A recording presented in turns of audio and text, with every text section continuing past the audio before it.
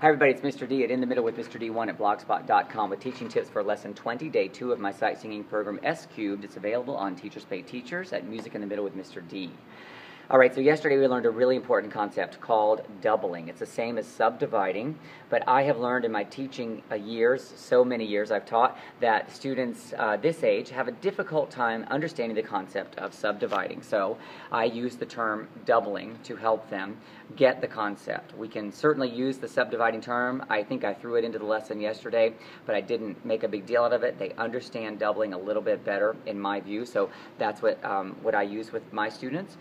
And today's warm-up is all about reviewing that concept and making sure that they remember it. This is a really key concept.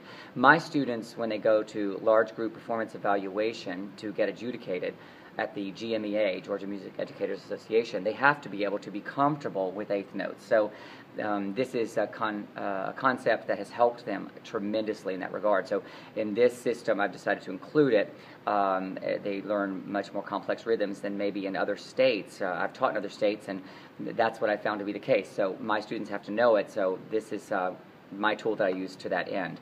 So today, the written warm-up is here, and we ask them questions about what was the tool called, when do we use it, and then I want you to be very careful to keep them from confusing the value of eighth notes with quarter notes. I've noticed in my teaching it's very common for students to confuse those two notes, especially when we introduce the subdividing / doubling concept to the students.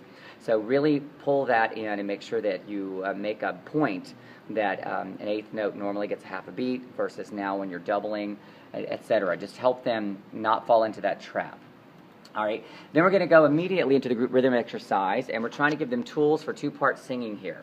So it's a 3/4 exercise. I'm trying to give some 3/4 in the rhythms now a little more frequently over the next few lessons because we're going to have to stick it to 4/4 for a few more sight singing examples as they get used to doubling. So this is important to emphasize 3/4.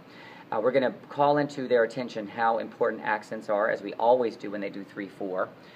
We want to make sure that they are feeling the accents together and hearing the accents together, especially in two parts. I'm referring to accents being the glue, helping them stay together if they are aware. And now they need all the tools they can possibly use in order to be successful in two parts of anything, whether it's a rhythm exercise or an actual sight singing example. Then we're going to go into the sight singing example. Actually, we're going to play the game. The forbidden pattern today is la, fa, fa. And then we're going to do some follow the hand with skips and steps. Again, the goal is to get them to listen. My young beginners that you're hearing me teach, I have a few that are really struggling with listening. They still sing too loudly. I'm getting them to that place that I want them to be, but as they are missing some pitches, I want to give them lots of time. If I do a fa and they can't find the fa, I want to give them a chance to hear it, recognize that they're wrong, and then try to fix it. So make sure you're doing that. These skips and steps are quite complex for them, and it'll help if you give them a second and really emphasize listening. Then we're going to do the scale in the real key, no more varied but comfortable do. They're going to prepare for this particular sight singing example, but you're going to throw in that little new tool so they hear it today, the re, fa, la tool. So I've shown you that on the video. And the lesson today is all about eighth notes. So you are going to need to emphasize how important it is for them to keep the steady, that the eighth note is getting the beat, okay, so that they remember to also hold the quarter notes for the two beats. This is really where they're going to struggle. And with the half notes, they're going to not want to hold them when you double. Of course, it's 4. They're going to not want to do that, so you want to call those things to their attention.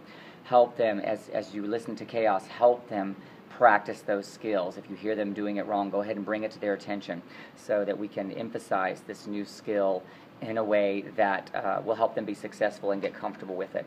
And that's what you're getting in Lesson 20, Day 2. Check out my lessons on Teachers Pay Teachers at Music in the Middle with Mr. D.